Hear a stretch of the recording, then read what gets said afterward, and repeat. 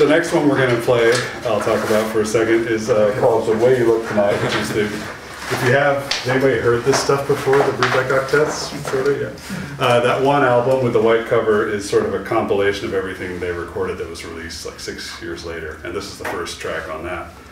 I feel like this was put out on a record that was first called like Jazz Rhythm Explorations or something.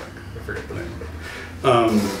And this was the first track on that too. So this is a Dave Brubeck arrangement. It's the only one, so all of these are copied from the original parts, which were in an archive. And this is an example of what they look like. You might be interested in that. A lot of scribbling, a lot of scratched out measures and instructions. It says turn page for Dave down here. It's got a solo order of Bob, Dick, Tom, Bill, and Paul. I had to do some research to find out who Tom was because there was no Tom in the octet, but it's a guy named Tom Hart who's a tenor player in San Francisco, who may or may not still be alive. He'd be 98 if he's still around. But this is Bill Smith's handwriting. So my big project was to convert all this stuff into digital scores. There were no scores.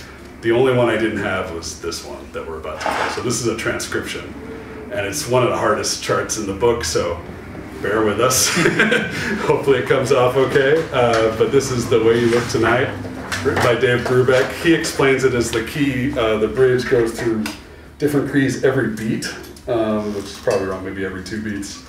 And at the end you'll hear the bridge melody and the A section melody at the same time, which was a thing that he took from his teacher, Darius Milhaud, who would often do that in his pieces, where he'd have all the themes of a symphony come together at the exact same time. So see if you can hear that.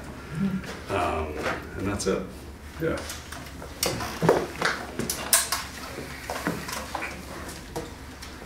Won't do it too fast.